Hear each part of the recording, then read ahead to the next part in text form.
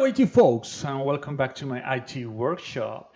So in this video we're going to check out this Dell Latitude D630 that came out in 2007 or 2008, I really don't remember. And the point is, this laptop is decommissioned. Well, it's more than 10 years old, so nobody's going to use it, at least in a production environment. The point is, I took out the RAM from this laptop some months ago because I like to do that. When I have all the stuff, I like to salvage whatever I can. So, and I forgot to put a label saying that, okay, this laptop is going to be thrown away or something. But I didn't. And a few days ago, I forgot that I took out the RAM some months ago, and I forgot that. So a few days ago, I tried to do the same. I turned on the computer and it was working. I said, okay, it has 1 GB of RAM, so I'm going to take it out. So when I wanted to take it out, I realized that there was no RAM there. So I was thinking for some minutes, and I said, okay, there has to be a hidden, quote, quote, socket somewhere. So that's what we are going to check out today. So first, I'm going to show you around. So this is the laptop. As you can see, it's kind of thick. And here's the laptop next to a 2.5 inches mechanical hard drive, which we use in laptops. Okay, so as you can see here, this one comes with Windows Vista, and that part is where the serial number is located and all that. This is the battery. As you can imagine, it's dead. It doesn't work anymore.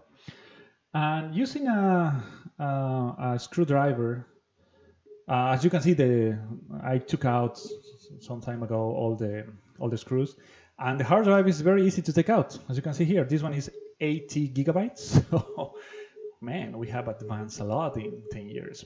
Okay, so this is the part for the RAM. So I'm going to use a plain head screwdriver, and I'm going to take it out.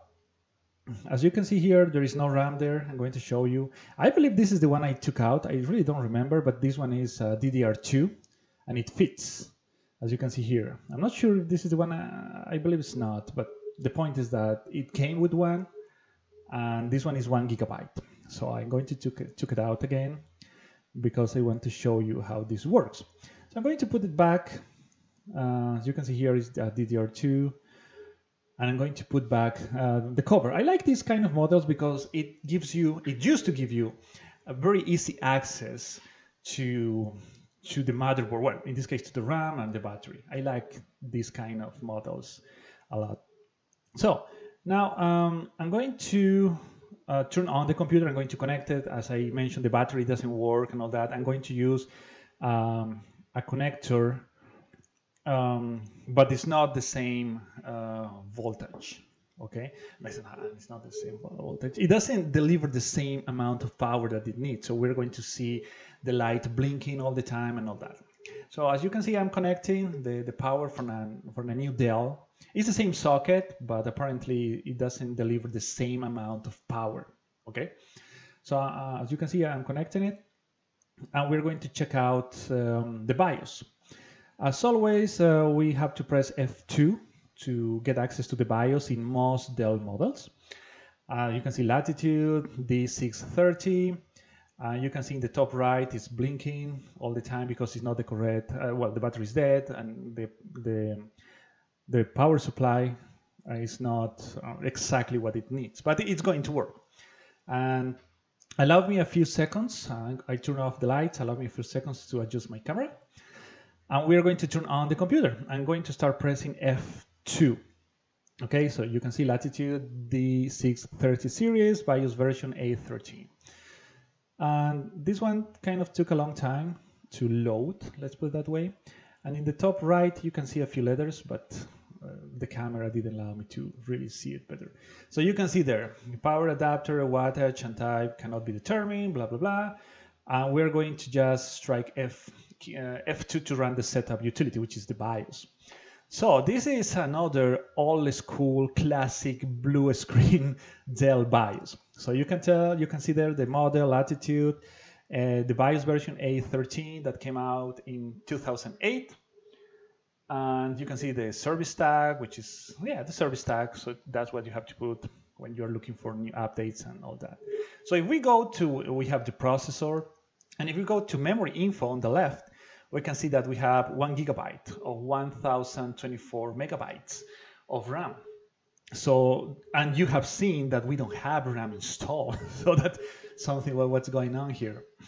And you can see there DDR2 SSD RAM. Well, that's pretty much what we can do, what we can see here. We are not going to access Windows because we don't really need to do that. Okay, so I'm just going to exit because I don't have anything else to do, and I'm going to shut down the computer. As you can see, I have disconnected the power from the laptop. I'm going to turn on the light so you can see it better. And allow me a few seconds so I can adjust my camera. And what we're going to do next is, using my loyal plain head screwdriver, we're going to take out the keyboard. To do that, in the top right, there is kind of a little hole. And using the flathead, we're going to take it out very easily. So, as you can see here, I'm taking it out. That's it, pretty easy. Now we have 3 screws here that are holding all the keyboard. So we're going to take them out. So the video in some parts, as you can tell, if you watch this channel, is accelerated. So you're not going to get bored seeing me do that. So I'm not wearing any jewels or watches or any of that, so I don't damage the electronics on the motherboard. And I'm taking out the keyboard. So this is the connector that connects the motherboard with the keyboard. I'm not going to take it out because we don't really need it. It's going to be really quick. So, and here's where we see the hidden RAM module or socket. So I'm going to take it out. This one is 1 gigabyte as well, but the brand is different than the one I showed you some minutes ago. That's why I'm saying I believe the original, I don't know where it is. I'm not sure what I took out some months ago. But the point is, both are DDR2, so they are compatible. Okay, so this computer came with 2 physical RAM modules. Only the brand might be different. So I'm going to put it back. And if you want to know how to add more RAM to your computer, you can do that in the top right of the screen. So it's a link to the video. So now, well, I don't have anything else to do here. I just wanted to show it to you. And I'm going to take out this RAM module.